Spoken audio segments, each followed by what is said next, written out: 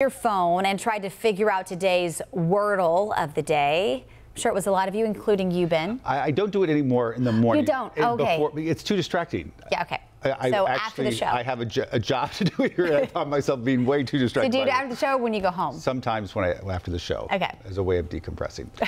Now, brain experts say that time you spend on your phone playing word games could actually help your brain stay healthy. We spoke to one expert about some of the benefits.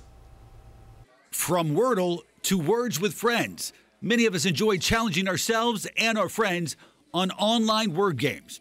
But doctors with the Cleveland Clinic say they're also a great way to keep your mind sharp. They say playing on a regular basis can keep your brain healthy. My idea about those types of word games is if you enjoy them and they're giving you a challenge, so you can't do it on autopilot, you really need to think about it, then it's really serving you a good purpose in terms of supporting your brain health for life. And even if word games aren't your thing, there are plenty of fun ways to stimulate your brain, like completing puzzles, watching a documentary, reading a book, or having an in-depth conversation with a friend. In order to keep your memory and your thinking sharp, the key is really challenge and learning.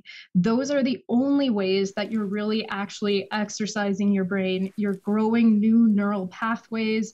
You're supporting the old neural pathways. So the key is that you can't just be busy. Ben Thompson, WCNC Charlotte. I should probably do that sort of stuff more often. I do love watching documentaries. People just don't prioritize that stuff. Yeah. But it's actually kind of important. It is for our brains. Neural pathways, as they say. So let us know any word games you really enjoy. Text us 704-329-3600. Maybe share some ones we've never heard of. Yeah, we'll start doing them. Right.